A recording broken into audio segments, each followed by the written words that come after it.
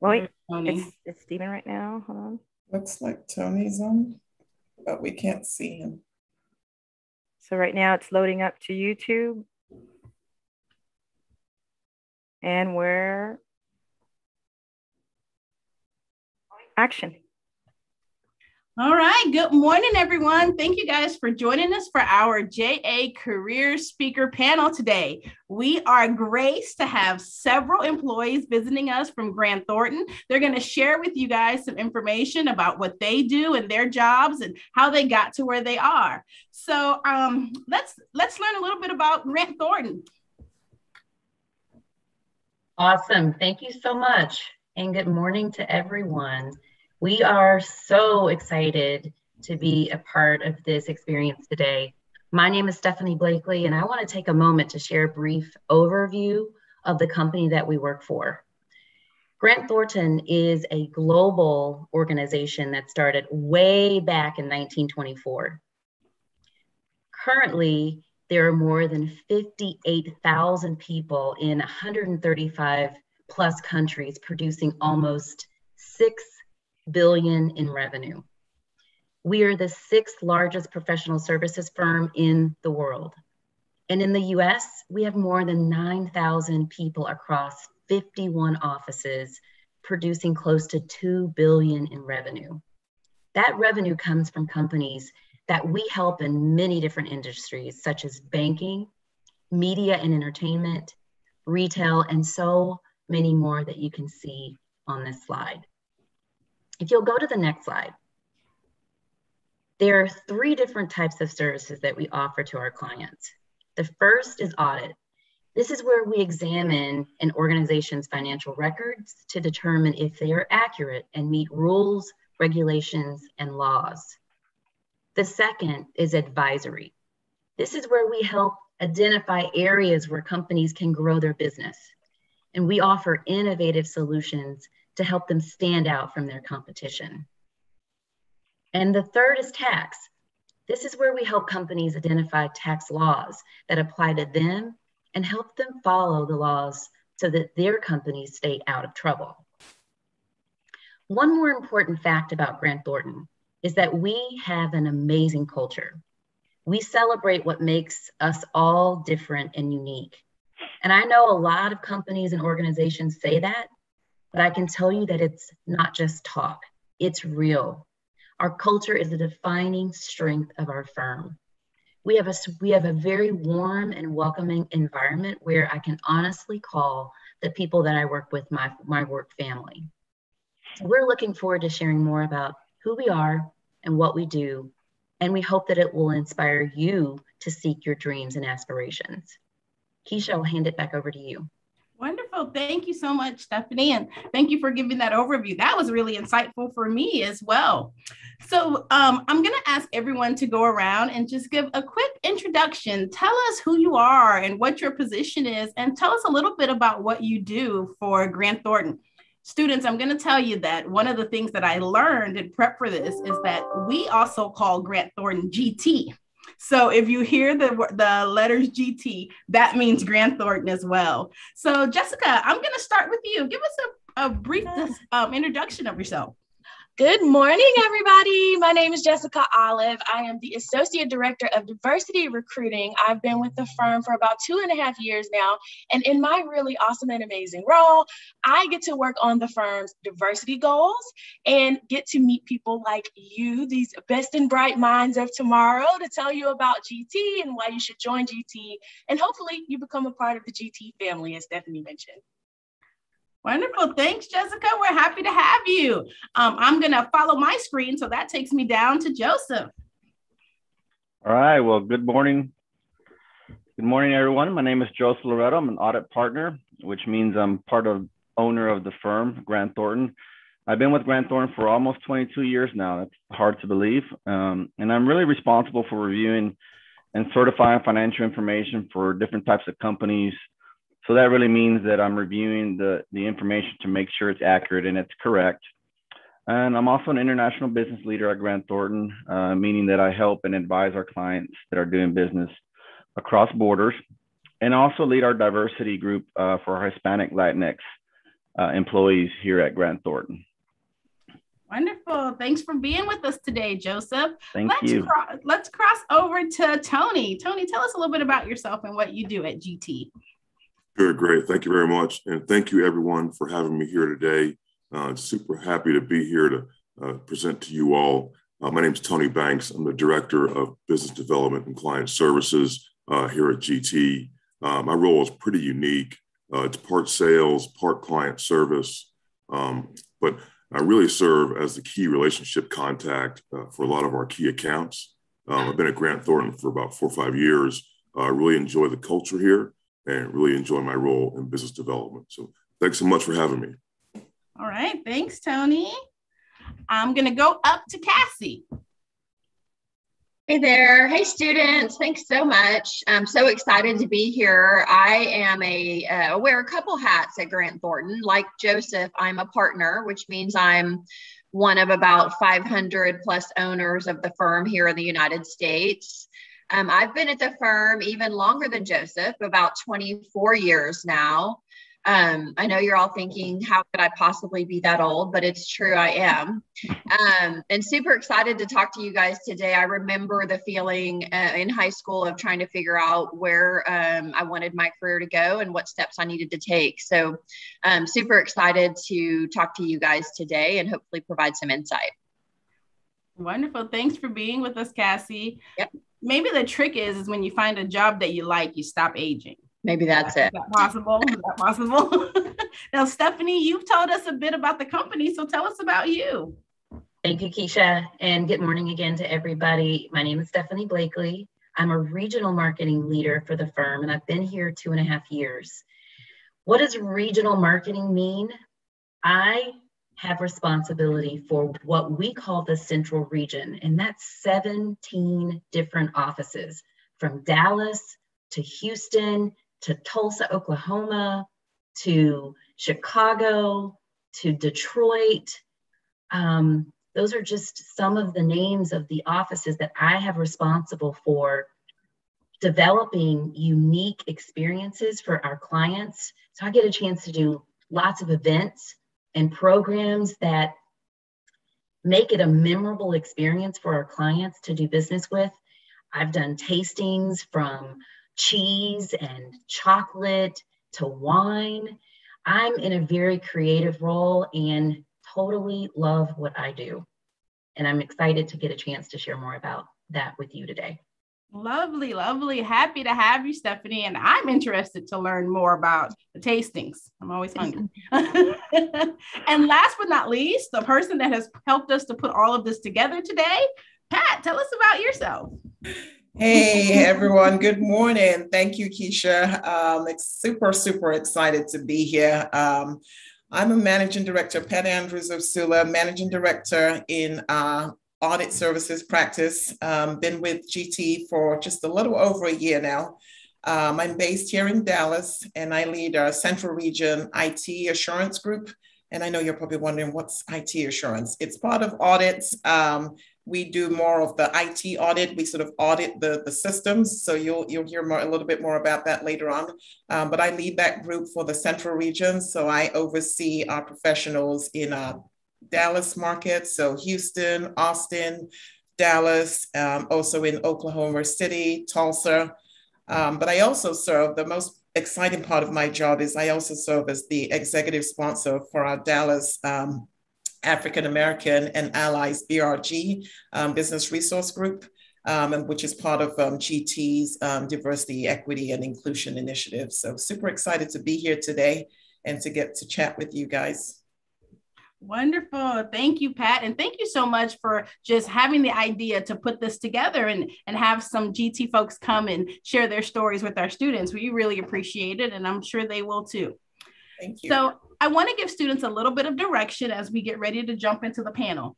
So you guys have the opportunity to ask questions as during the panel. So what you can do is you can use the chat feature that's over to your left, or you can use the Q&A feature. So as questions come up, please feel free to type those in. We have some time at the end of the presentation for our panelists to answer your questions. So make sure that you ask questions. They're ready for it. They've been preparing for your question. So let's go ahead and get started with some questions. So we want to get a little bit nosy and learn some other things about you. So our first question for you guys is, what did you want to be or become when you were in high school? So I'm going to start with Cassie because it hasn't been that long since she's been in high school. That's right. Yeah. Let's stick with that. Yeah. So Cassie, tell us, what did you want to become when you were in high school? Yeah, that's a great question. I actually, when I was in high school, was leaning towards being a pediatrician. I've always loved kids and liked the idea of, really having a career that impacted lives.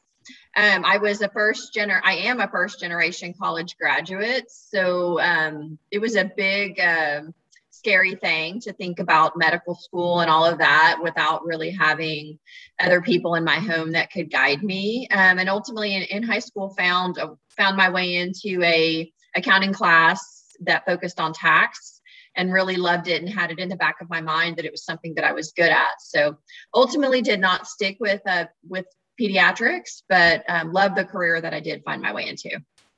Lovely, lovely. Wow. Yeah. Pediatrics was, that's a little bit of a jump, right? Yes, for sure. No, fantastic. What about you, Joseph? What do you want to be? Well, I thought I was going to be a pharmacist for some reason. And part of it, I think, was because I did work in a pharmacy during high school. I worked at a drugstore called Eckert's, which no longer around, but it's the same thing as a Walgreens or CVS. So I worked in the pharmacy, saw how the pharmacist had a good career, did well. And so went off to college and took my first chemistry class, and I did not do so well, so to speak. So I dropped that, ended up having an accounting class as an elective, did really well on that. In fact, I got an A, so I was really happy. And I was like, you know what, this is something that comes a little bit more naturally for me, and ultimately decided to pursue accounting, and that's how I ended up as an accountant today.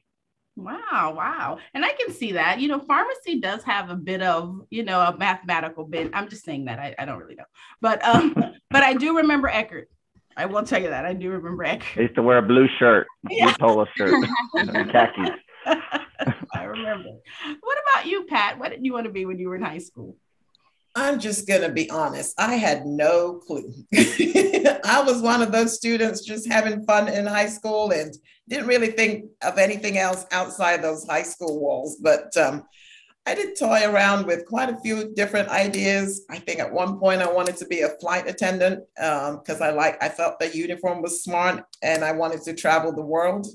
I even dared to imagine of working in the entertainment industry as an actress or a music artist. And then I woke up and realized you needed talent for that. And then I recall just kind of walking in one day and there was this business documentary on, and they were talking to I don't even know who it was, but some business executive. And I remember looking at his office and it was just huge and it had this huge sofa in the background. And I was like, that's what I want to do. I want to be a business executive, but I need that big fancy sofa in my office. I guess my wish finally came true. I did become a business executive, and now that thanks to COVID, I'm working from home. I've got my big fancy sofa behind me. So be careful what you wish for, kids. I love that. That's called perspective. You see, yeah. Definitely. Tony, what did you want to be when you were in high school? Yeah, sure. Great. Thanks for asking. Good question. So college was always in the cards for me. My parents were both educators. My mom has a master's degree and my dad has a PhD. So, I didn't have much of a choice but to go to college. But I really wanted to play professional football or baseball. But really what I wanted to do was to be a fighter pilot of all things. So I went down to the recruiting office and realized that my eyesight was pretty bad. And I was also pretty big too. So that kind of crushed that dream of being a fighter pilot. So I also thought about being a pediatric surgeon because I just loved everything medical. But, like Joseph, I got crushed in biology and anatomy classes. So I was like, I got to find something different. In my senior year, I took a business class in high school. I really, really enjoyed the subject matter and I enjoyed the real world application of the coursework. It's pretty exciting to me. So business to me just clicked. So I did end up playing college football for a couple of years before I got hurt. I had a couple of bad injuries there. But, my first job out of college, I worked for an investment management firm and really loved it. And I focused primarily on business development and sales and marketing. And I liked that part of my job. And I really enjoyed my experience at that investment firm. And years later, I was fortunate enough to get to Grant Thornton and, really having a great time here and enjoy the culture and the people. So that was kind of my background. Wonderful, wonderful. What I really love about your story is just there's so many different pieces, right? Like so many different avenues that you could take until you land on something. So thanks for sharing, Tony. Stephanie, what did high school Stephanie want to be? I wanted to be a business lady like my mom. I didn't quite know exactly what aspect of business, but I loved how important my mother was to the organization she worked for. I remember getting to visit her office every now and then and getting to see her typewriter. Yes, typewriter. At that point, we didn't have PCs and the technology that we have now back then, but the books and the important papers on her desk. She made such a profound impact on the people that she touched and the work she did that I knew that was the way I wanted others to feel about my contributions in the workplace one day. So I knew that it was going to be something business related. I just didn't quite know what. So I went on to get my undergraduate degree at the University of Texas and majored in economics. And I'll talk more about that journey as we talk. So that's what I wanted to do.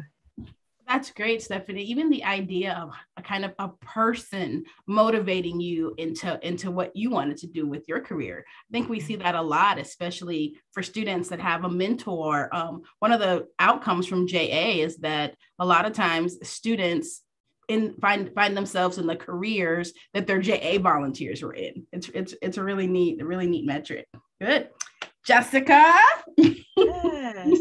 Yes. So many moons ago, my mom used to watch this show called Matlock, right? Actually, she still watches the show because the reruns still come on.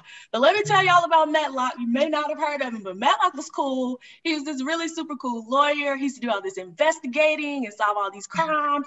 And people would be on the stand and they would think they got away. And he'd be like, mic drop, I got you. I know what you did. And it would I was like, oh my gosh, that is me. Like, that is what I want to do in my life. And in high school, I even wrote this essay. We had to write an essay in high school about what do you want to be? Where do you think you want to go with your life? And I was like, the title of my essay was Matlock Wannabe. Like, I just wanted to be the female version of Matlock. Did not go to law school, did end up in human resources, and like Cassie, ended up in a career that I really love and enjoy, even though I didn't go follow along the path of Matlock. You just made Matlock sound a lot more exciting than I remember it. Cool. I might have to see if I can find that on Netflix. Well, Tony and Stephanie kind of started this, but telling us a little bit about their journey from this idea, these things that you wanted to be when you guys were in high school and how you landed in your careers that you are now. So I'm going to start back with Pat and just kind of tell us about kind of going from, I have a variety of things, I'm not exactly sure. How did that lead you to Grant Thornton? Yes, thank you. So yeah, once I saw this, business documentary, and I decided that that's what I wanted to be. I want to be a business executive. Like Stephanie said, I didn't know what aspect of business. I just knew that I wanted to be a business executive, helping to solve problems, working with different people, and of course, the big sofa in the background. So I decided to go into college and study business studies. I took a business studies degree, undergrad, and a major in accounting and economics. And it was through that program, my accounting professor in my senior year, for some reason, I just had a natural liking or aptitude for accounting. And he actually encouraged me to go on and study for the CPA exams, the So I did. I went on and took the exams and became a certified public accountant. So I started my career in the UK working as an accountant and studying for my CPA while I was working. So I did that, and I was working for this large media company at the time and had an opportunity to work on a systems implementation project. You know, they were replacing our old accounting system. So I was working with these consultants that came in and were kind of understanding our business processes. So I got to work with them on this project. And I kind of was intrigued by what they did because they just seemed like they just sat there and asked me all these questions and had me running around doing all the work while they just sat there and I handed them everything. So anyway, I became curious about their job and what it took to become an IT consultant. So I decided to go off and pursue a career in IT. So I went back to college and took a MIS and Management Information Systems program and started working as an IT programmer and systems analyst. I quickly moved up the ranks and became a project manager. I guess my boss realized that I was better at managing people and getting work done than I was at coding complex IT programs. But anyway, I enjoyed everything and embraced everything. So I was like, okay, cool. Project manager, I think I can do this. So I did that, and that really took me on my IT journey. I became an IT consultant. I got to travel the world working on these large global IT projects. And I guess I got to realize my dream of traveling the world, even though I didn't have a uniform as a flight attendant. But I got to see many different countries working with all these global companies.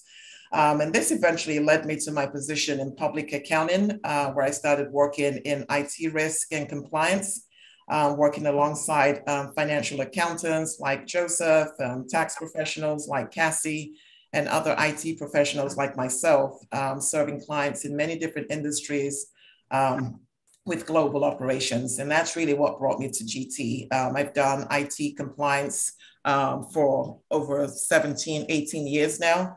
But like I said, I joined GT a year ago, and this truly, truly feels like home. I really love the culture here, and I truly believe that this is where I'm meant to be. So that's my story, and I'm sticking with it. One of the things that you said, Pat, just kind of thematically that I heard throughout your story is this idea of becoming curious to what this person is doing and this person's job. So we'll talk a little bit more about that in a little bit, but I think that's very, very, very interesting. So Joseph, let's go over to you. You're at Eckerd. What happens? Yeah, well, I'll start off a little bit before Eckerd and share a little bit about myself and my story, because I think that's kind of where it started. It started with my parents, really. And my parents immigrated from Guatemala in Central America. Came to the U.S. looking for a better opportunity. My dad moved to Colorado back in the 50s, and he worked in the fields, in the farm fields. And my mom immigrated here, and she was working in the factories sewing. She was just sewing a lot of stuff. They ultimately came back to Dallas, where they had a family. I was born and raised in Dallas and grew up in Oak Cliff. And my parents still live there in Oak Cliff and kind of the Hampton, Jefferson area, if some of you know that area. And ended up going to Sunset High School, graduated way back in 1995. So I can give you an idea of how old I am today. But my parents really never pushed me on my education. I think part of it was because they never really finished secondary school themselves, and they never went to college. But I would say my dad was very strict. In fact, he made me work in middle school and in high school. So I worked all the way through school. And really, I think this helped me, provide me for the strong work ethic I have today. That's one thing that my parents do have, is a strong work ethic that they instilled in me. And this work ethic really motivated me to want to extend my education and to ultimately go into college. I first went to Stephen F. Austin my freshman year, and I ended up at Stephen F. Austin because one of our counselors at Sunset took a group of students for a tour, and we toured the campus and I really enjoyed it. Ended up going there. I ended up spending 1 year there. It was a little harder than I expected, just being away from home. So I came back home, lived at home, and enrolled at the University of Texas here in Arlington. So I was able to come back and stay local and live at home. So I was able to just commuting to Arlington from Oak Cliff. And I worked at Enterprise Rent-A-Car. So going from Eckerd's and then Enterprise Rent-A-Car, I was worked at the dealerships and as a rental agent, really just to pay my way through school. And then ultimately got like I said, I thought I was going to be a pharmacist, but then I ultimately started getting into business, did accounting, met a lot of great students, had some good professors, and ultimately became an accountant. I interviewed with Grant Thornton, ultimately got a job here at Grant Thornton. Already, it's been, like I said, 20 years ago, interviewed with a partner that sits not too far from me that is still around, and he gave me an opportunity to be where I'm at. I ultimately did take a certified public exam, which is an exam to be a certified accountant. I ended up passing that. It did take me three times to pass it, but ultimately pass it. I think I really studied hard to do that. And one thing that I really enjoy about Grant Thornton is I've been able to travel around the world as well. I've lived and worked around the world with Grant Thornton. I lived 2 years in China. I lived 2 years in Brazil, and I lived about 6 months in Australia, ultimately coming back to the US, where I'm here in the Dallas office, where I'm at today. And I would say the other part that I really enjoy, and I think that I'm still here, and what I love about my career and journey, is that I've just had good mentors along the way, and I love mentoring other people as well. So it's been a great ride. That's awesome. That's awesome. And I love the idea, just thinking about how your family participation came, just fed into who you were able to become, and working from the pharmacy to also working at the rental car place really gives you a broad range of skills that you can use in other careers. So thanks for sharing, Joseph. Yeah. Jessica, what's your journey? Yes. So, in high school, I had taken these surveys, where you try to figure out like which path you want to take. And transparently, like every top answer I got, I was like, but I don't want to do that though. I was like, I get you're saying like I could be good at it, but I actually want to enjoy going to work every day. So I went to school, right? And I was like, I want to major in something in business. I wasn't quite sure what that was, but I was like, I felt like the first couple of years are going to be pretty standard anyway, and I would figure it out along the way. And so by the time I figured out that human resources was the way I wanted to go, my school at the time didn't actually have that as a major, but I had this really wonderful and extremely challenging marketing professor. And I enjoyed him so much just because he challenged me so much. So I was like, okay, I think I'll just hang out with you and do all my emphasis classes in marketing. So I actually got a degree in business administration with an emphasis in marketing. And then I went to graduate school and did an MBA with an emphasis in human resources, which is where I knew I ultimately wanted to be. And so from there, I've had the opportunity to work in HR in quite a few industries: government, hospitality, retail, and here I am now at professional services.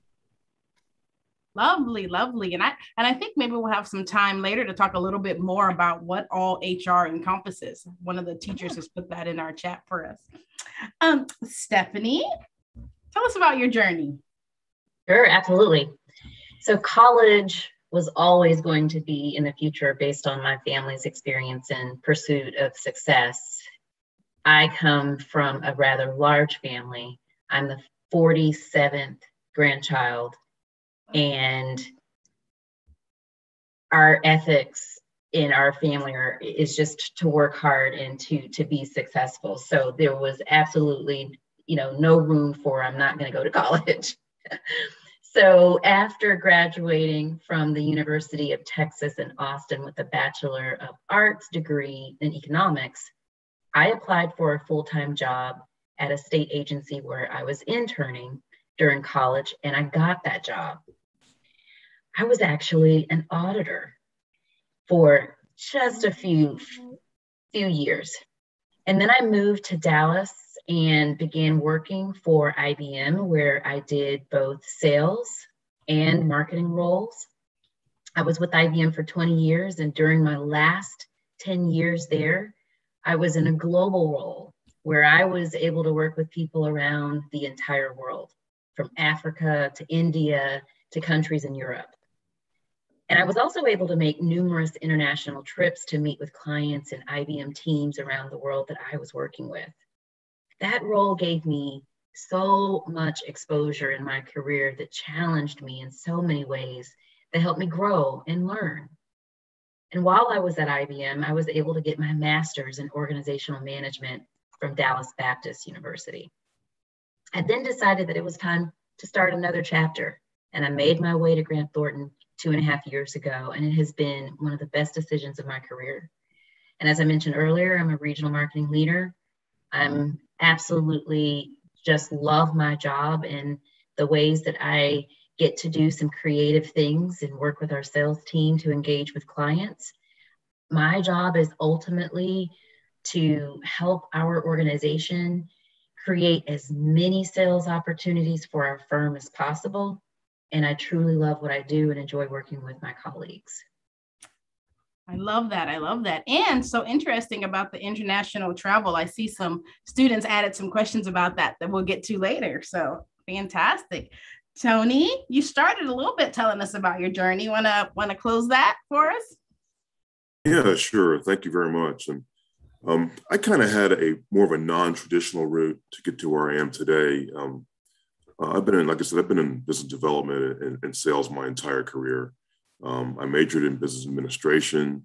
I started school at the University of Colorado at Boulder, which happens to be my hometown. And after a couple of years at CU, I transferred to Howard University, and that's where I actually received my diploma from. So after graduation, it was really bad economic times then, and so trying to find a job was really challenging. But I got super lucky because a friend recommended me for a new role at an investment management firm.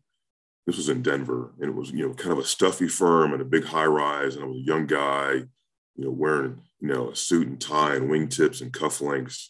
Had no idea what I was up against, but I had great mentors that helped me in that job and really developed a great, I think, backbone and great guidance and mentorship for me to be successful there. And our firm became, real successful and was growing real quickly. But then I was recruited by a larger firm after about 8 years. And so that larger firm was Goldman Sachs. And I went to go to work for Goldman Sachs, first in New York.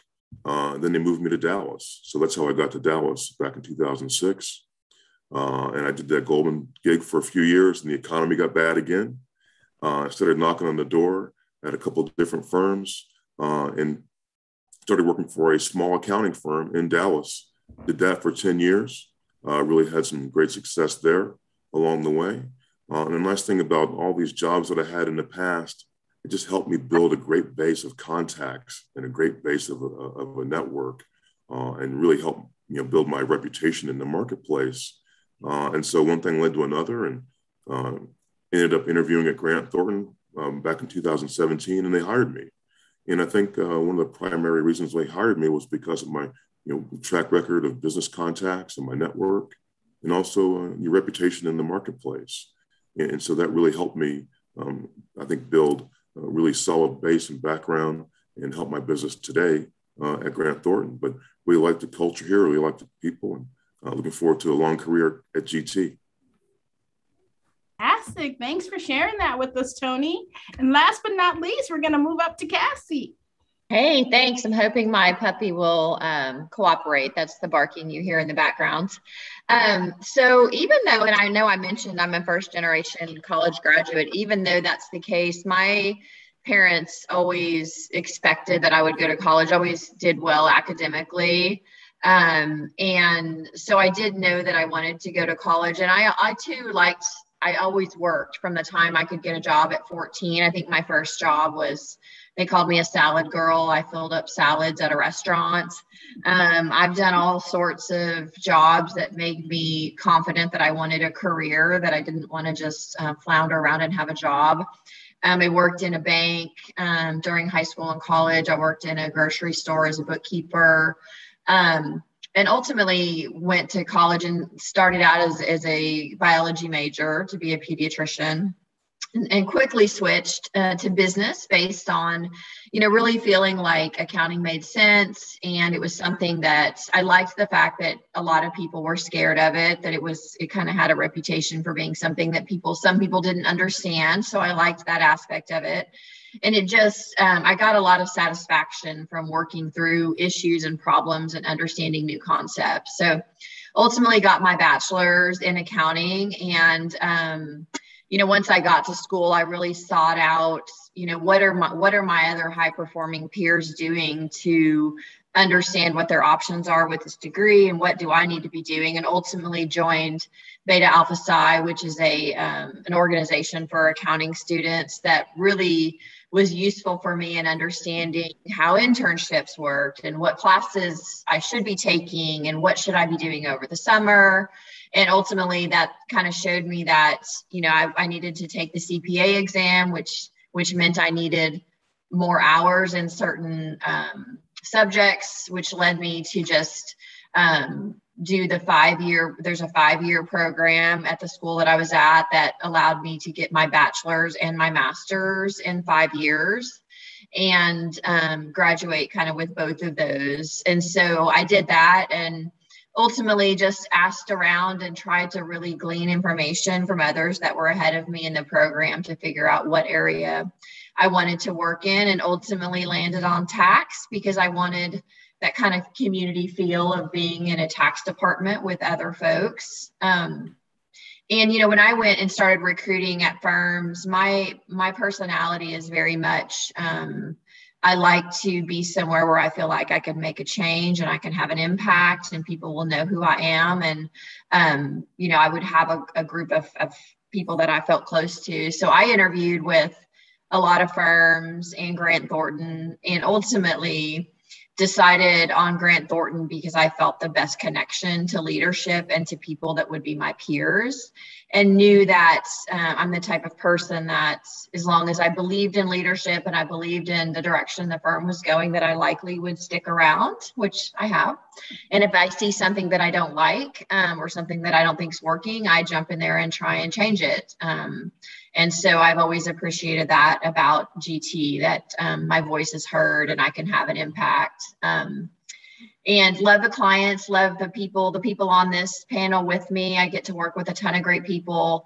I love my clients. I like the mix of, we do a lot of recruiting and dealing with students. We do a lot of culture building things, and then obviously the client work and consulting on tax matters and preparing tax returns. So I feel like it's a very well-rounded career. And I ultimately went to GT because that's where my heart was, and I wanted to be happy, and I really didn't want to be moving often.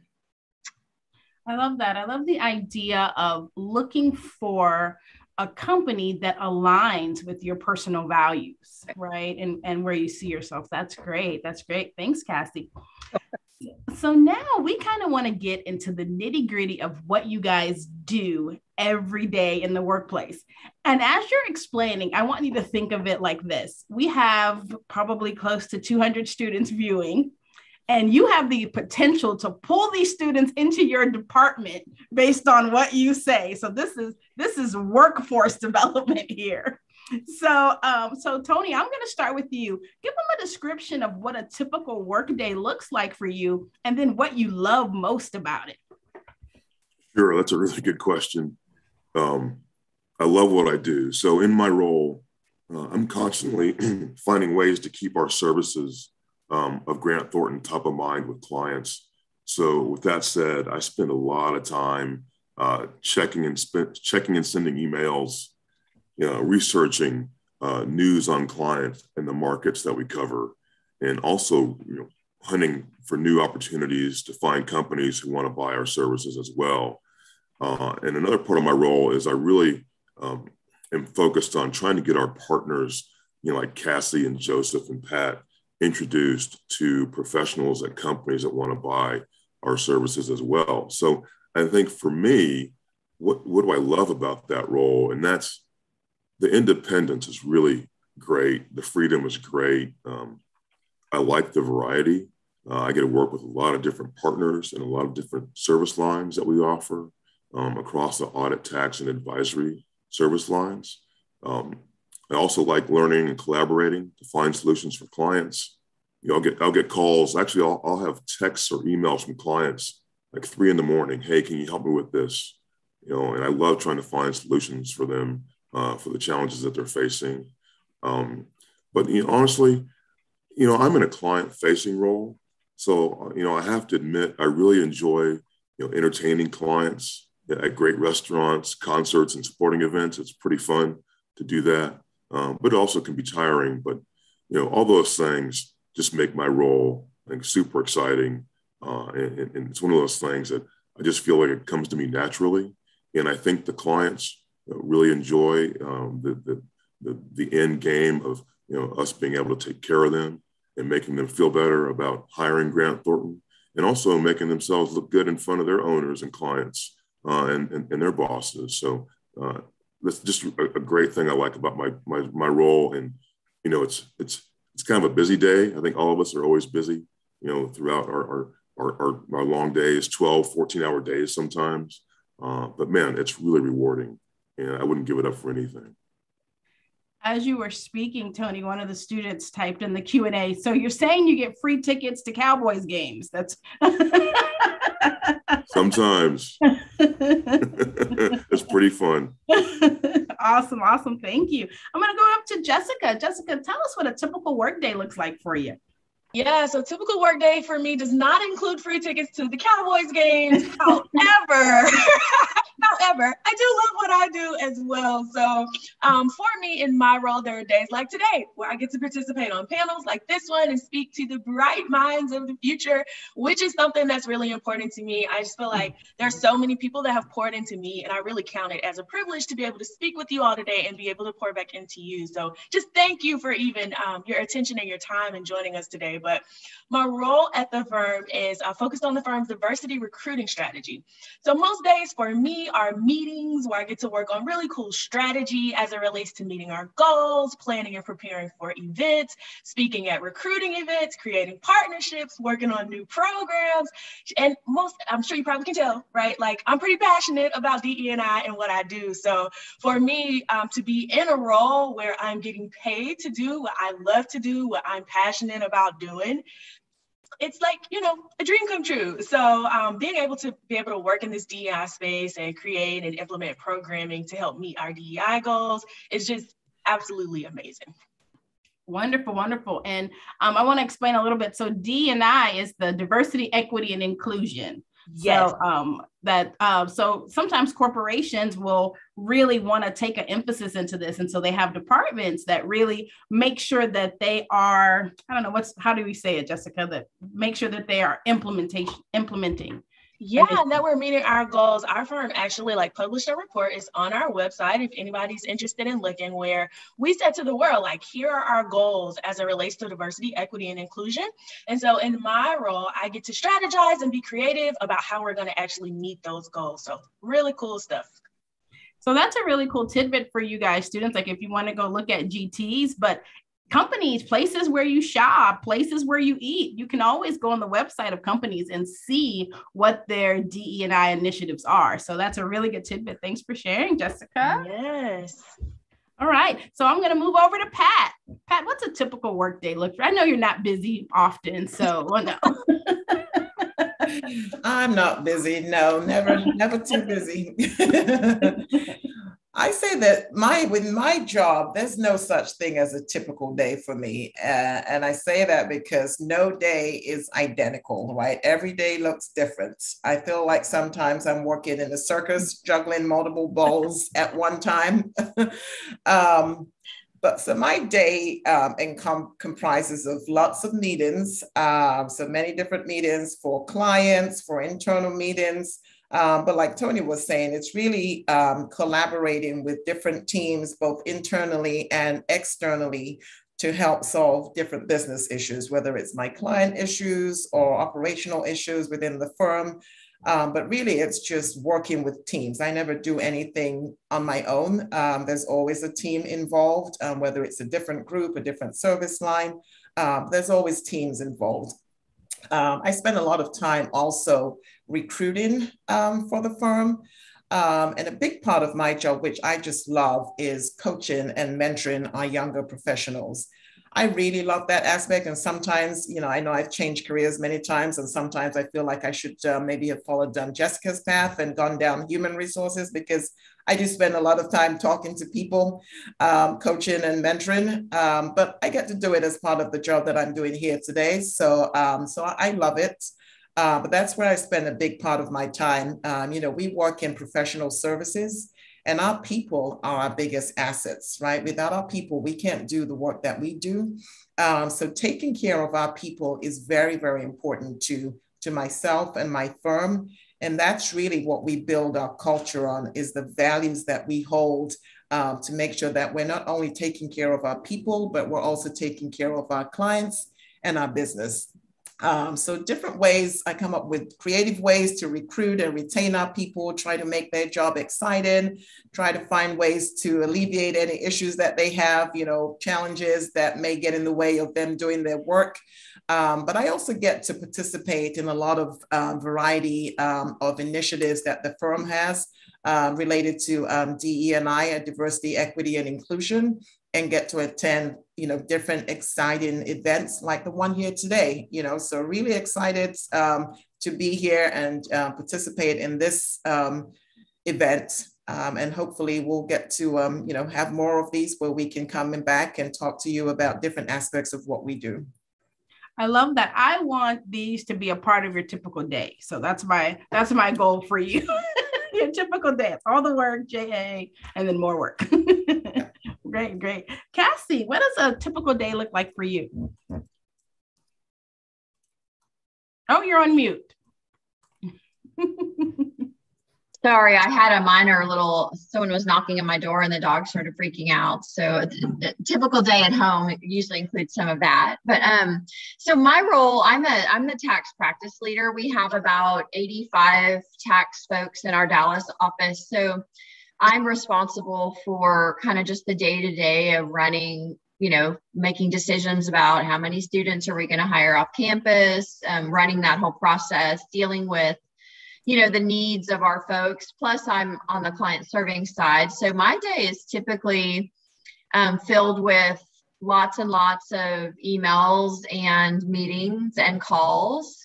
I would say at my level, it's less about doing tax work and more about figuring out what direction we're going to go in as a group, figuring out what my clients' needs are.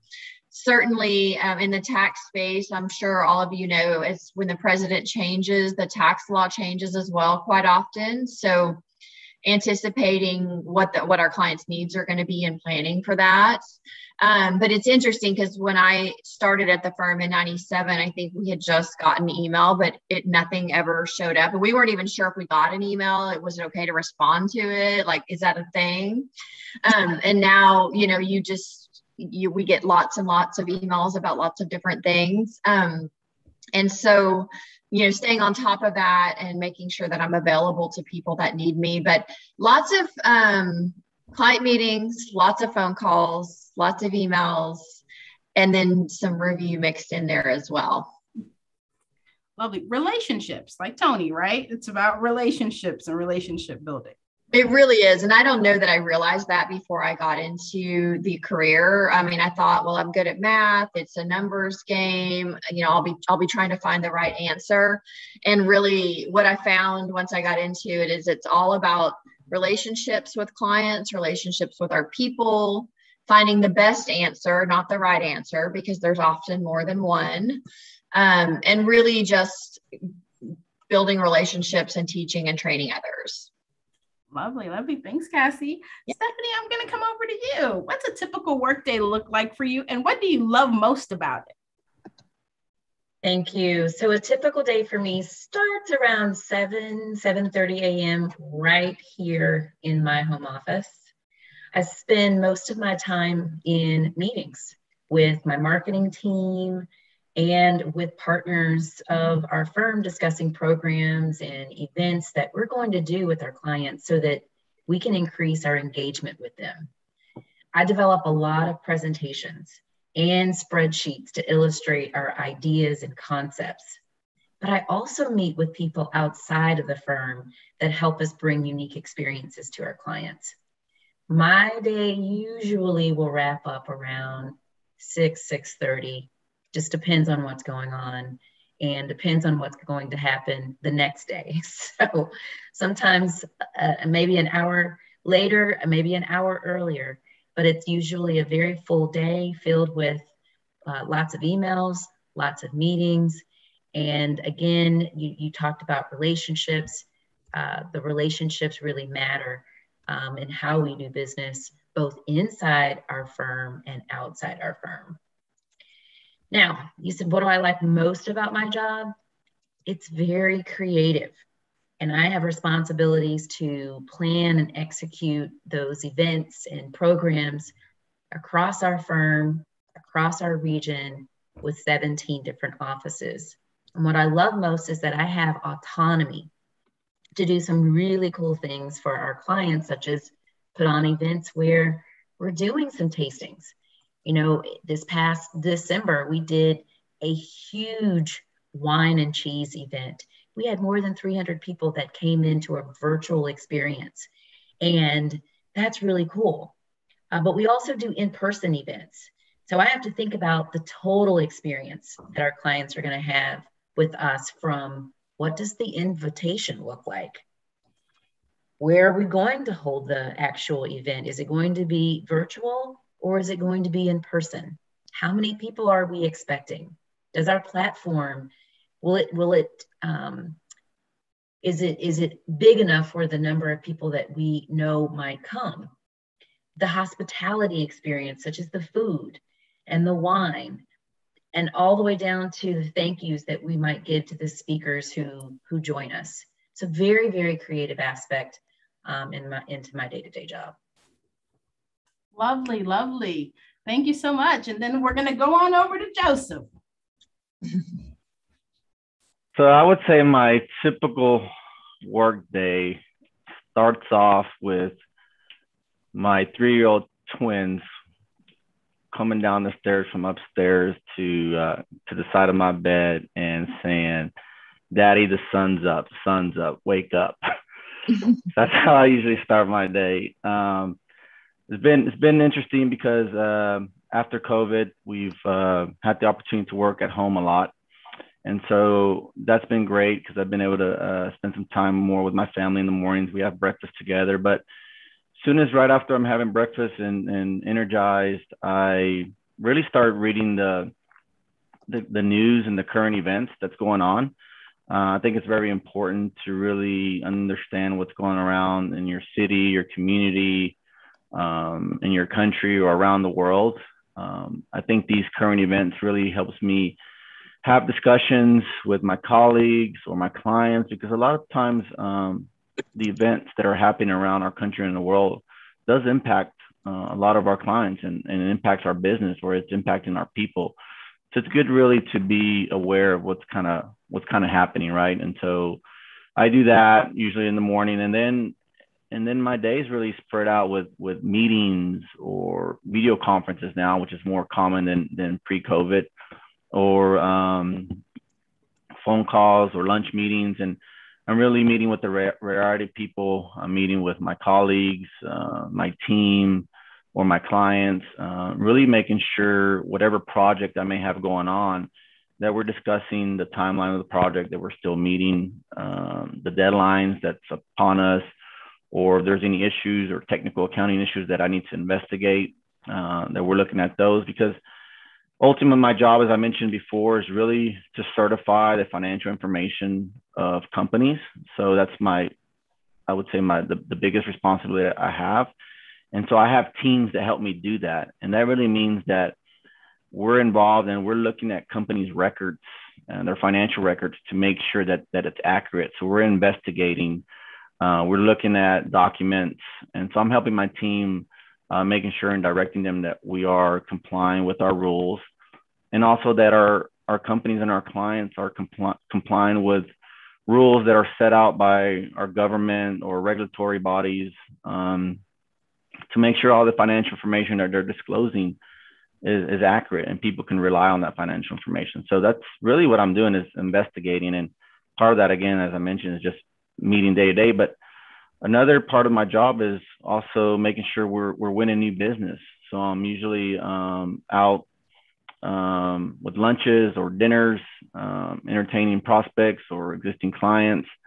Sometimes I also get to go to a Cowboys games where I'll take a client or a prospect, and I love the Cowboys, so go Cowboys. We have a good record, right? So really excited about this season.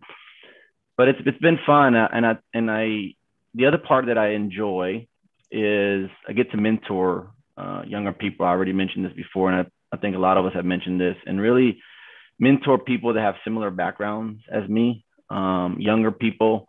I think that's probably one of the most important parts of I wouldn't even call it my job, but just my day-to-day, that I'm talking to younger people, really understanding what drives them and really give them advice and coaching.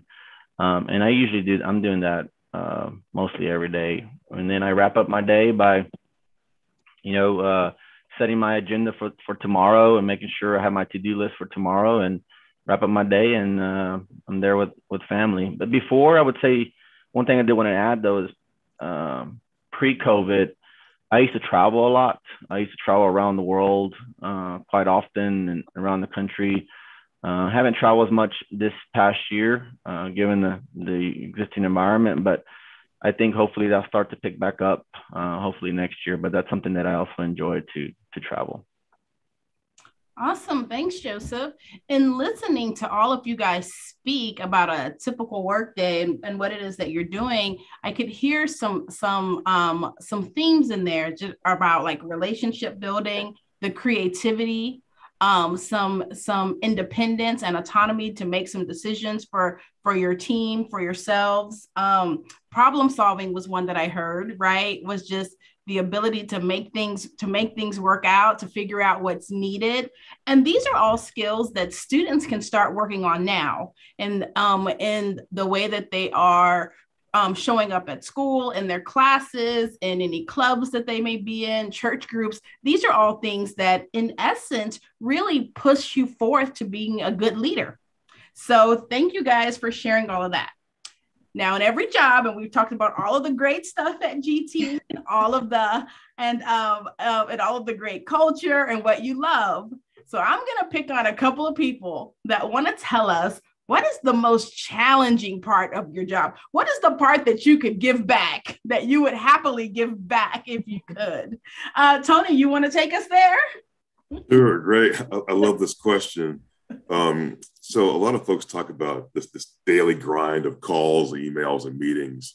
It sometimes gets kind of crazy, and you'll wake up and log on and your computer and look at your calendar, and you're literally back to back meetings for the next 6 hours. You might have a break for lunch if you're lucky. So sometimes that gets kind of draggy, gets kind of old. But I think also a funny thing that happens with me and my relationship role, I think that happens to everyone on this call as well, is that we deal with a lot of different people and personalities, and that can sometimes be kind of challenging. Some people are fun, some are laid back and easy to work with, and others are not. So being able to adapt to these adverse situations, I think, is really important for us. But it's like, wow, sometimes I'm like, oh my gosh, do I really have to go through this person's attitude right now? It becomes overwhelming sometimes. But, just kind of, put a different focus on your face and try to get through it, it makes it much easier. And I think also another thing that's tough on me is, these Cowboy games and dinners are great, but it also comes along with having to do an expense report. So you have to report, what you spent on client activity throughout the month. And, for me, I need to do it like every day or every week, but I wait till the end of the month to do it. So it really stacks up and becomes a pain. So I think those are the things that sometimes I see challenging in my job. Thanks. I love that. Love that. And Tony, you're getting calls at 3 a.m. So yeah. Or text. I love it. I love it. Love it. What about you, Stephanie? What's the most challenging part of your job? Well, you all have heard me talk about the fact that there are 17 offices in the central region, and each one has unique needs and events that they want my team to manage and to take on. So it can be a little hard to juggle all of them at the same time. You know, each one of those offices will reach out and say, hey, we've got this idea, or we really want to do this meeting or this event. So there are a lot of moving parts, and I never want any of those offices to feel like we can't help them connect with clients to drive business for the firm. So you might imagine I have to have some strong project management skills to keep things organized, and that's where my master's degree in organizational management comes into play. But then sometimes I have to put my sales hat on, and I may have to negotiate with the leaders in all of those offices on how we can make it work, and I have to look for solutions to get it done. That might mean me asking members of their own team to help us, or consider some flexibility on when we get it done, but we get it done. Some days are hard. Some days you feel like, you know, you're in back-to-back meetings, and but then that, you know, the next 2 days won't be as difficult, and you'll start to see how incredible some of the events we put on, and the words and feedback from our clients and our partners on the experience that our clients are having. That's what gets me through those tough days. I love that. I love that. That's the, you know, having good relationships and, you know, and being a problem solver, that's that backside of it, right? It's like, because we can't turn our minds off, you know, no matter how hard we try. Great. Pat, I'm going to go with you. What is the most challenging part of what you do? Yeah, I think what I find most challenging about my job is actually also what I find most exciting about my job, which is juggling multiple and competing priorities. I think it keeps my job interesting and unpredictable, but it's of course sometimes means that I don't get to do everything that I plan to do each day because there are just not enough hours to do everything, or because they're higher priorities that pop up throughout the day. But like I said, in my role as the Central Region leader for my group, you know, I serve over 100 different clients, which means working with multiple teams. And sometimes things come up on each team will have a challenge, right? And it's trying to make sure that my teams have what they need to do their jobs, right? Or maybe somebody leaves the firm, which throws everything, you know, for a loop with that team, because now they're scrambling to find another team member to get the work done. So it's just dealing with all these challenges and issues as they come up. But I think I've had a number of years experience. So, you know, being able to problem solve and just jump in and, you know, just believing that anything is possible, right? I think I just embrace the challenges and just figure out the best solution that I can. And just knowing that sometimes there is no right answer, right, for every problem. So it's just, like I said, prioritizing and juggling each day. So love that. I love that. Those organizational skills and being able to prioritize is so important, even for students now, right? Like even for everything that they have on their plates now. Well, I'm going to ask Joseph, is there anything that you would have done differently in your career path, looking back? Yeah, I would start off. That was a little hard question, because I would say, based on where I'm at today and the background that I had as a young kid coming out from growing up in Oak Cliff, I feel, at least I've been fortunate enough in my career. I've been with my company for, like I said, almost 22 years now. So during those 22 years, I've been able to travel the world. I've seen so many things that I never would have expected when I was a young kid in high school. I mean, I've traveled, like I mentioned already, where I've lived in 3 countries, but I also traveled over 40 countries around the world.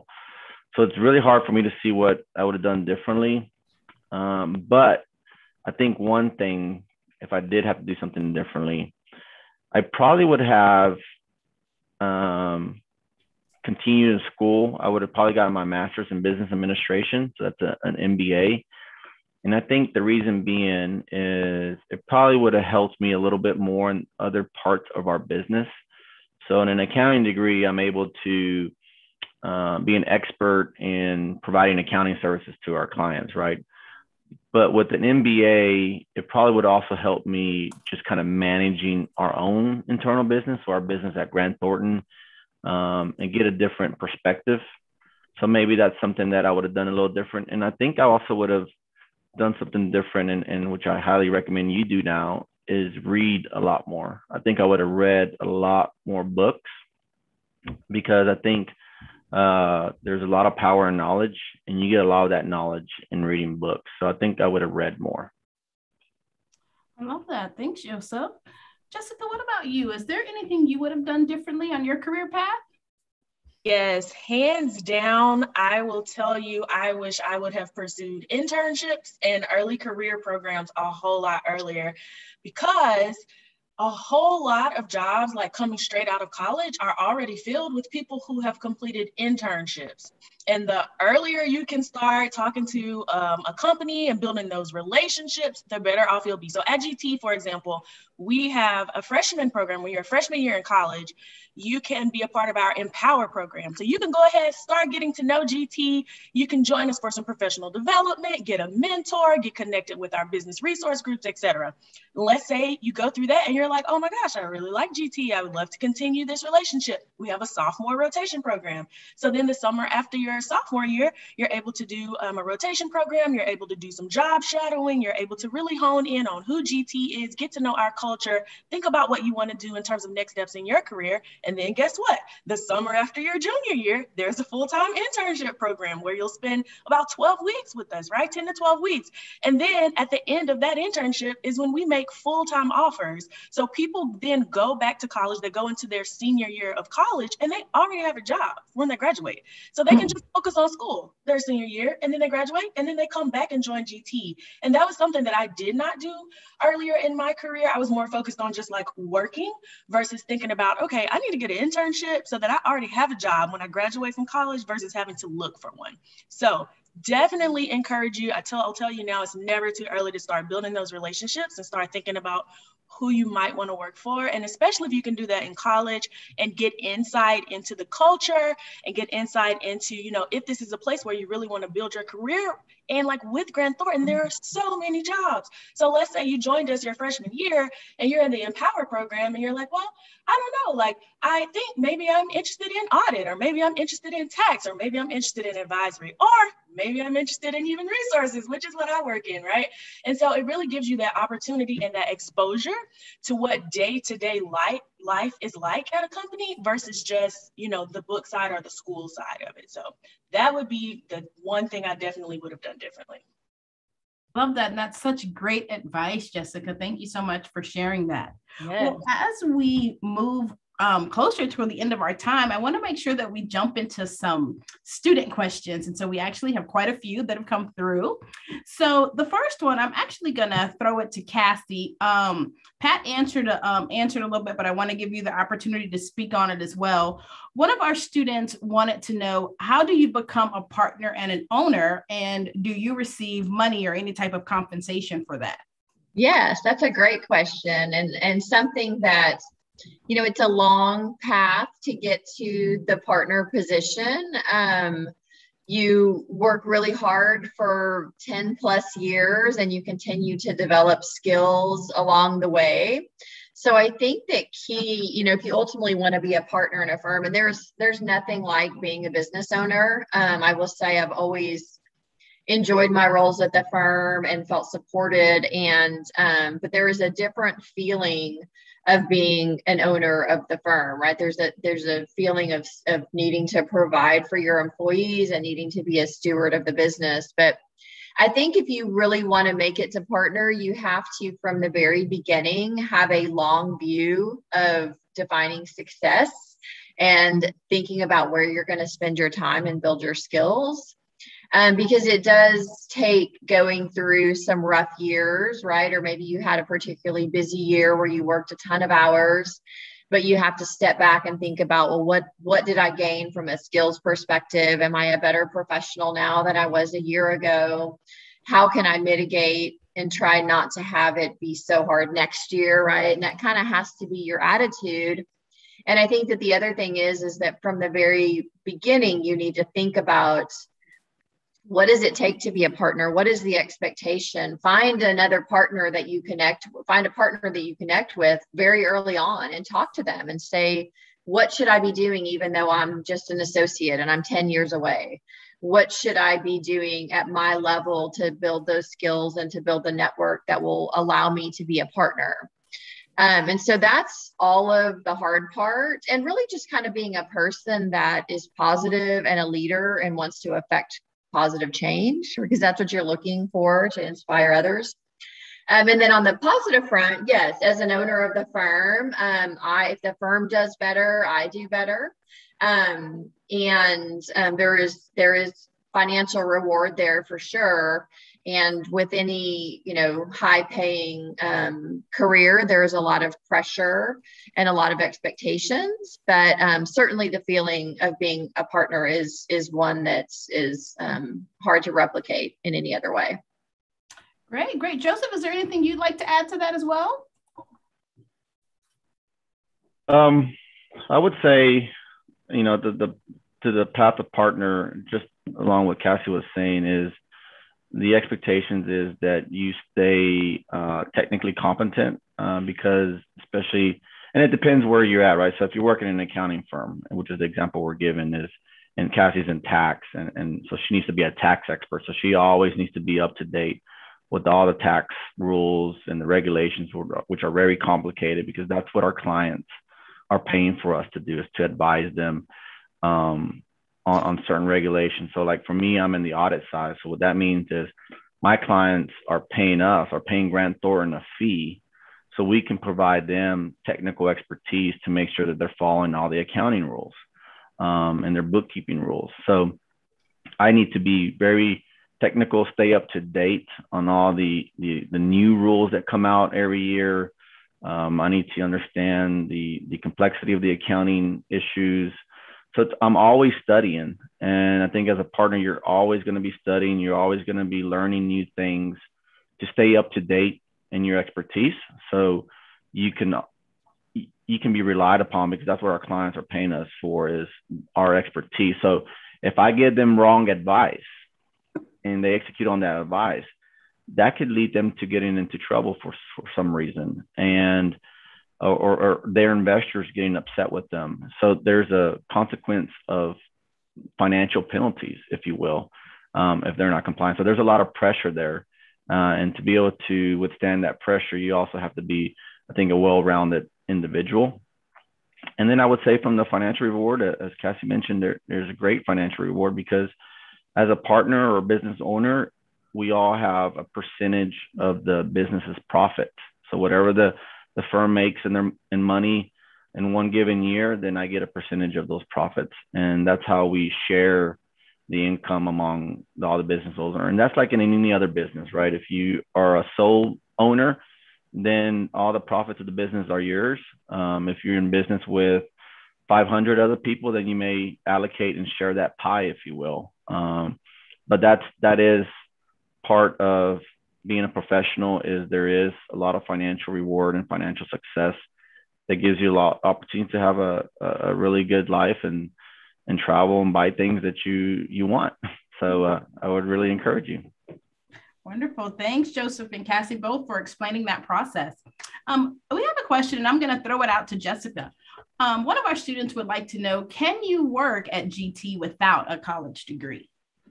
Yeah, so we do have some opportunities, and honestly, it kind of just depends on the role, right? So if you want to be Joseph or Cassie, then you're going to have a degree, and you're going to have to eventually get that CPA in terms of becoming a partner, right? But it just depends on your career path and what it is that you want to do. I will say for most roles, there is a degree requirement, but there may be some opportunities where a college degree isn't required. Awesome. Thanks, Jessica. I guess I'll kind of stay with you, and then we'll pass it around. Sounds good. Now, what the students want to know is, do you guys make a lot of money? Not be the right person to answer that question, actually. Well, I guess it would depend on how you qualify. a lot first, but I'll also say that, you know, it kind of just depends on your role as well, right? In terms of your compensation. So as Joseph just mentioned, and as Cassie explained, as it relates to, you know, being a part of the partnership versus being an employee. And again, it's gonna come down to a lot to what the role is and years of experience that are required, and to your the level of expertise that you can provide. So as Joseph was just mentioning, right, like people are depending on him to give him like sound advice. So that's, again, as Cassie mentioned, a lot of pressure, right? And so with pressure sometimes comes reward. So it really just depends on your role in terms of like the actual scale of pay. Yeah, and just how you move up. Pat, do you have anything you want to add to that? Working with the young professionals? No, I would say aim high, right? There's a lot of potential to earn a lot. So other than getting a good salary as an employee or as a partner, there's also the opportunity to get bonuses, right? We offer bonuses. So we reward hard work. So if you come in and learn your craft, execute well, do a great job, then you also have the opportunity to earn a bonus, which the firm pays out every year. So yes, there is a potential to earn a lot of money, but you got to work for it. Wonderful, wonderful. Thank you. And I know we have several folks that carry a CPA. One of the students wants to know, is there any advice for the CPA exam? And is accounting, for our accounting jobs, is it better to have a master's degree? Take that. I would say, I would advise anybody that wants to consider public accounting and really is focused on a career versus a job, which they're different, right? A career tends to demand more of you. It's very, it's usually more lucrative. A job may be less stressful, which is maybe what some people want, but it tends to not have the upside as well. But I would encourage anyone to get their CPA. I would encourage them to get there. You're going to need practically a master's anyways to have the hours to take the exam. So while it's not required, I would encourage it because it's pretty common. And so if not, you don't have something that most of your peers do. And as far as the CPA exam, I always tell students, if you have the ability to have your last semester be exam prep or delay starting work by 6 months, we'll hire you and give you 6 months off before you start to let you study for and pass the exam. I always encourage people. I didn't do it that way. I wasn't able to. I needed to get to work so I could pay my rent. But it's much easier to do while you're still in college study mode and before you have this new, exciting, demanding career that at times may have you working nights and weekends. So think about doing that and then needing to go home and study for the CPA exam. But I always tell people anything you can knock out before you start your career is great. If not, there's review courses. You can schedule it out and break it up into chunks, get a plan together, communicate your plan to whoever you work for, get their buy-in, because we want to help our people get it too, right? So, but it's like having a second job until you get it out of the way, I will say. All right. Good. Thanks, Yeah. Cassie. Mm-hmm. Stephanie, I think your pitch was really successful because we have a comment that says, I like Stephanie's job. I want to be on her team. But I want to throw another question out at you. Someone asked about working in other countries. Is that something that's scary to do? And do you get to bring your family along in those cases? Great questions. I think anytime you do something for the first time can be scary. But you got to do your research, do your homework, study the country, know more about the culture, the environment, the demographics, and do your homework to help you determine is this right for me? And is this right for my family? But you see it all the time that many professionals are able to bring their families. And you've got Joseph as an example who lived abroad.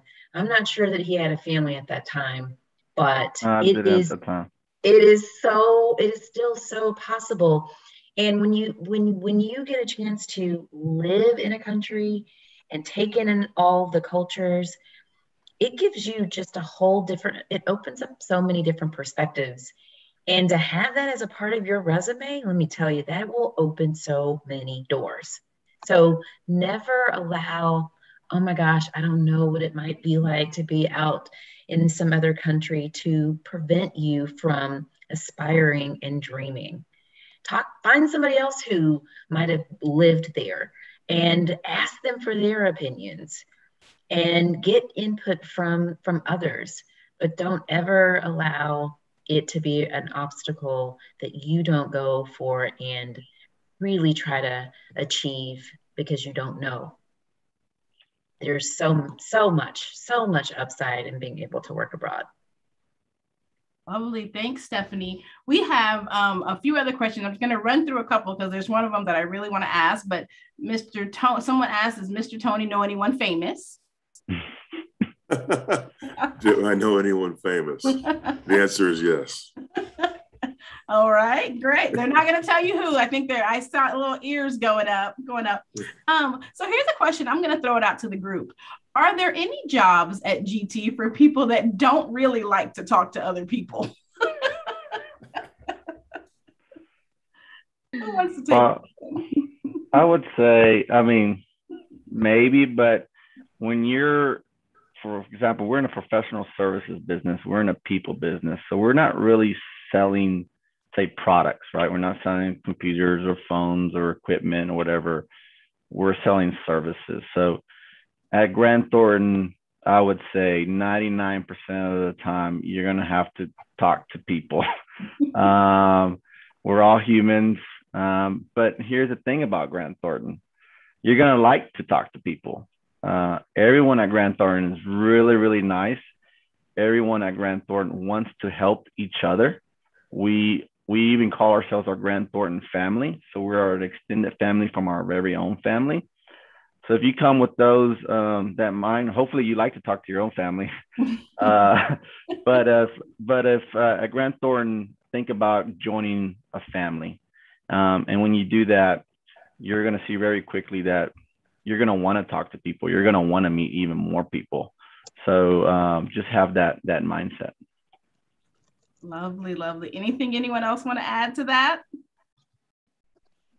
Yeah, I would say you can be true to your DNA in public accounting and at Grant Thornton. And if you're a more introverted person, there's nothing wrong with that. But you do have to be willing to, and be comfortable and enjoy teaching other people, interfacing with somebody at the client.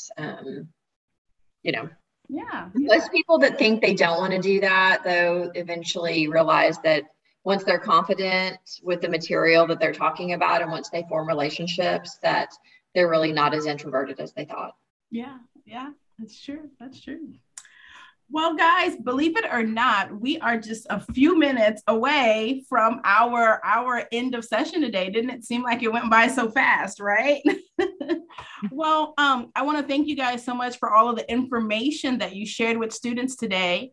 And as we get ready to wrap up, I want to give you guys the opportunity to share some words of wisdom with our students. I like to think of this as, what are those things that you wish you knew then that you know now? Or what are those quotes or those things that really kind of stick with you and motivate you and get you through some of the tough times? What are those things that you really think that these seeds that you can drop into students that can really help them on their career path? So I will start with Pat to share your words of wisdom with students. I think the biggest thing I'd like to say to you students is invest in yourself, right? And there's different ways you can invest in yourself via education, right? That could be formal education, like going to college, taking advice, just gaining experience. So soak up as much knowledge as possible and never stop learning. You can also invest in yourself in terms of, finding a skill, something that you're good at doing and passionate about, master it and strive for excellence, right? Goals, set yourself goals and keep challenging yourself. And one very important thing, and I didn't do this when I was growing up, but is seek mentors and coaches, right? Seek out mentors that are going to keep pushing you to achieve your goals. And most importantly, focus, stay focused on your goals and have fun just running your race, right? Everybody's race is different. Everybody's timeline is different. So run your own race. And I'm going to leave you with a quote here from Chadwick Boseman, which our late Chadwick Boseman, who I'm sure all of you know, but he said, whatever you choose for your career path, just remember the struggles along the way are meant to shape you for your purpose. So just remember that as you guys leave here today. Wonderful. I love that. Thanks, Pat. Thank you so much. Cassie, words of wisdom for our students watching today. Yeah, I think, and I thought Pat shared some great advice, and I would say even invest in yourself personally, right? Your hobbies, your interests, your health. But for me, I would say think about the long term right from the beginning. You never know where you're going to go and where you're going to wind up, but if you're thinking about where you ultimately want to land, what are the skills that you're going to need, and start kind of meshing those into your day-to-day life early in your career so that you're always growing and developing. And it's a long game, right? Not a short one. I love that. Thank you so much, Cassie. Jessica, words of wisdom for our students. Yes, my words of wisdom would be to believe in yourself and believe in your dreams. And no matter what anybody tells you that you can't do, or you can't be, or you can't achieve, do not believe them. Like, no matter who it is, don't believe them. Believe that you can do whatever you put your mind to. Believe that if you believe in yourself and you're willing to put the work in, that you can achieve it.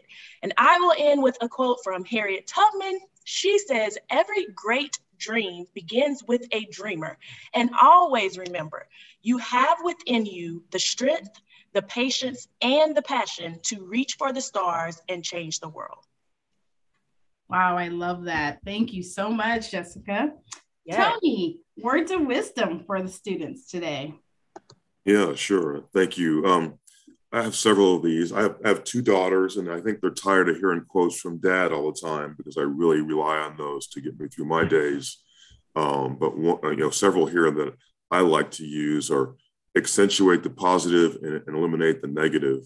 And what that alludes to is that a strong positive attitude can be really powerful in your life. And then also another quote I love is really short here. It's a moment of pain is worth a lifetime of glory, which I think may allude to what Cassie was saying is like, it's a long game, but build a base up front so you're able to prepare for that long career gains down the road. And then also my last one would be, and I agree with Jessica on follow your dreams. And I say, follow your dreams, but have a very solid and well thought out backup plan that includes a college degree, and pick a major that will allow you to make a living. I know a lot of folks, even my age, that chose to major in something where they haven't been able to do very well financially. It's kind of hurt them in the long run. But I'm not saying it's all about money, but make sure you have a degree chosen that can make sure you can take care of yourself and your family. Thanks for having me. Great. Thank you, Tony. Thank you. Stephanie? I would say to ask for what you want, even if you believe it is impossible. There will be so many people surrounding you throughout your journey. Don't be afraid to ask them for help or ask for the opportunity. Ask for the seat at the table. You may not ever have the experience if you don't ask for it. My dad always told me, you cannot have what you didn't ask for. Did you ask for it? So please remember to ask for what it is that you want. Ask for that opportunity. Ask for what you feel will enlighten you or will help you in your schooling and in your career. And good luck. I love that. Thanks, Stephanie. And last but certainly not least, in the middle of my screen, Joseph, take us out with your words of wisdom. Yeah, well, thank you. And I think I agree with all my colleagues here. Great advice that I think you should take. So I'm not going to necessarily repeat everything they've said, but I think this probably goes without saying is work hard at school. Try to go to college, or if you don't go to college, try to go into a trade school. There's a lot of good trades out there that also provide a good living wage, and you can make six figures. So, but whatever you do, just work really hard to go after what you want. In the meantime, try to get a job in high school. I think whether that's, working at a restaurant or lifeguarding in the summer, try to get some work experience, because I think that will be very valuable to you as you go on to your next, post-secondary job or education or whatever you may be doing. But having that experience early on will help you. But whatever you do, please always maintain your honesty and integrity. That is very important. So thank you, and thank you for having me and having us. Wonderful, wonderful. And I like that, the crux of who we are professionally really does come down to our integrity and who we are internally and personally. So I would like to thank all of you guys for sharing your time with us today and sharing your journey and your story with our students. I think it's been a wonderful time. You guys have given some phenomenal information, and we hope to have you guys back for another career panel. Thank you, Kish. Thank you. Yes, Thank you very much. Thank you. Bye-bye.